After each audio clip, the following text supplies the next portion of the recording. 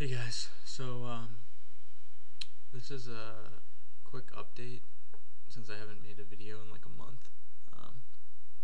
As you can see, I'm on Ubuntu Linux, and I've been building the editor application for the game engine. So as previously before, it was just you would code in C++ to create games.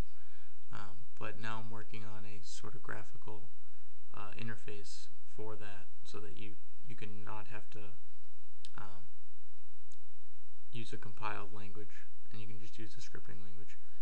So what I have so far looks like this. It's in the early stages of development, as you can see, but what you can basically do is you could create a new project. So I'll just create, example project.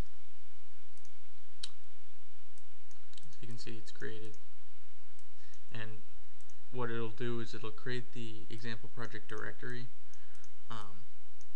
and then it'll create the bin, textures, audio, and scripts folders. So the idea of how I was going to structure this would be all the content is going to be managed in its own directories based on type. So any texture files that are involved in creating sort of animations, 2D animations, etc., will be in that textures folder, including fonts.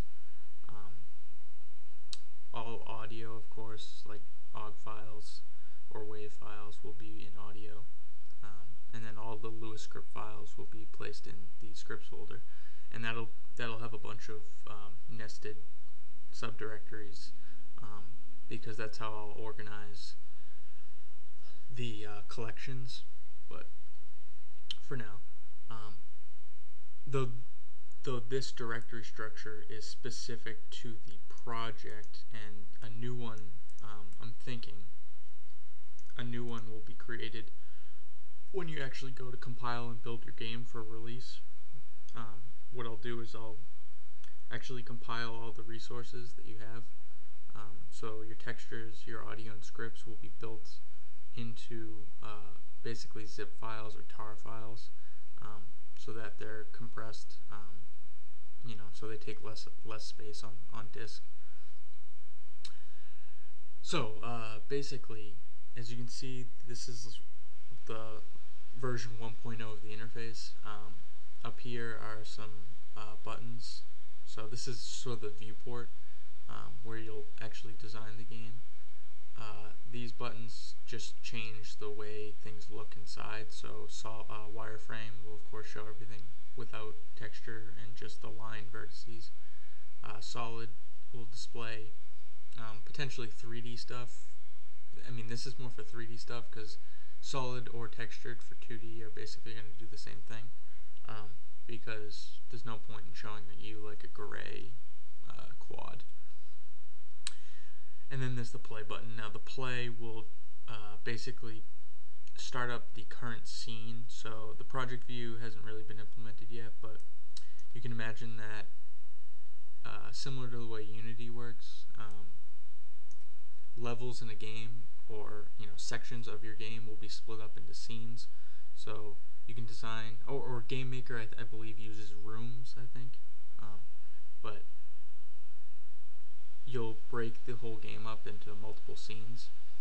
So this play button will actually just play the scene that you're currently editing. So it'll run the executable, load in that scene alone, and you can test out the gameplay for that. There will also be a way to run the game from the first scene, whichever you designate to be that, through the scene hierarchy. So that's my goal for that. The resource manager is another thing I've been working on now. Currently I'm only developing these two tabs, sounds and audio. I'm going to change it to audio, but sounds will come later, and it'll allow you to play and view audio.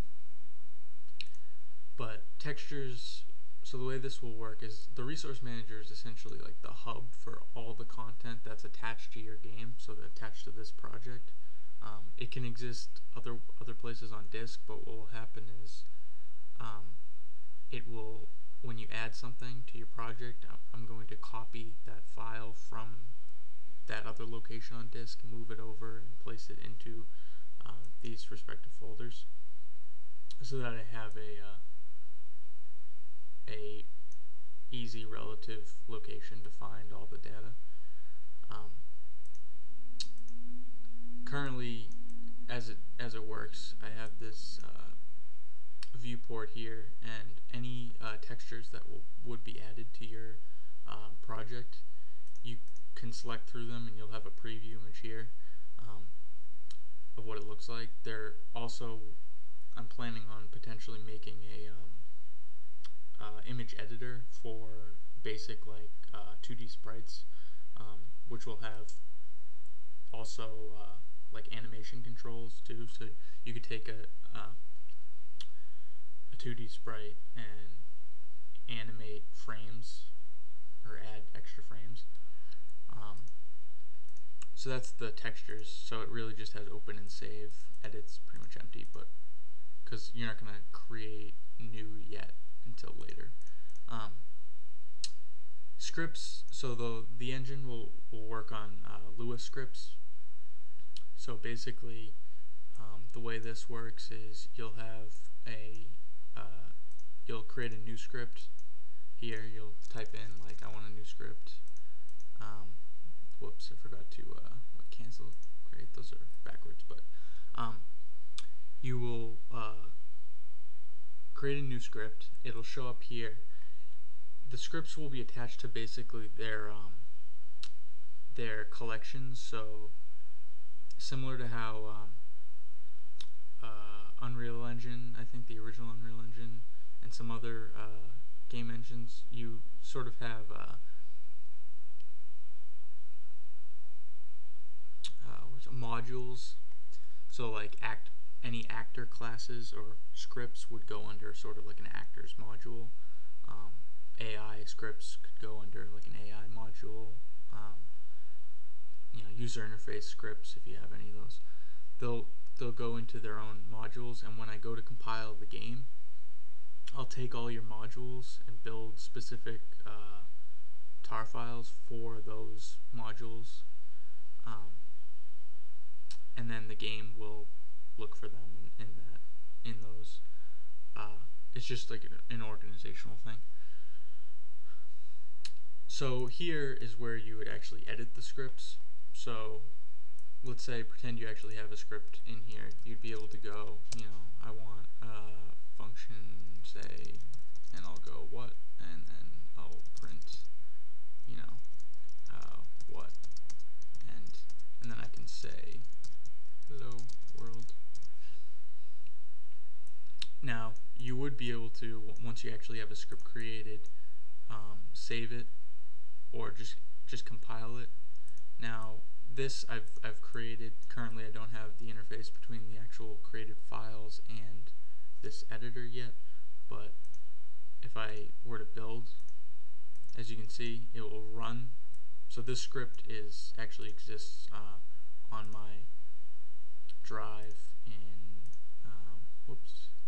in documents, no, in home, in development, and Qt projects. There is a script called here. So I should be able to, well, whoops. So let me delete all of that.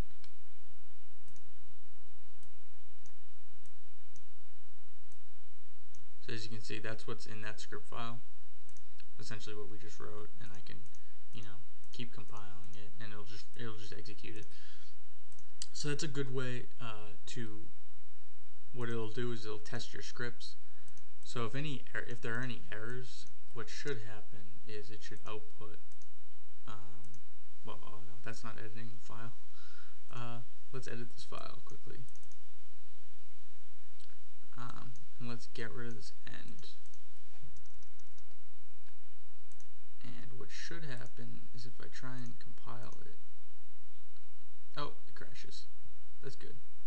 Well, Lewis script error, end to close function. Okay. Yeah, so what I'm gonna have to do is make updates, of course, to the actual engine, but as you can see, you know, it's on its way.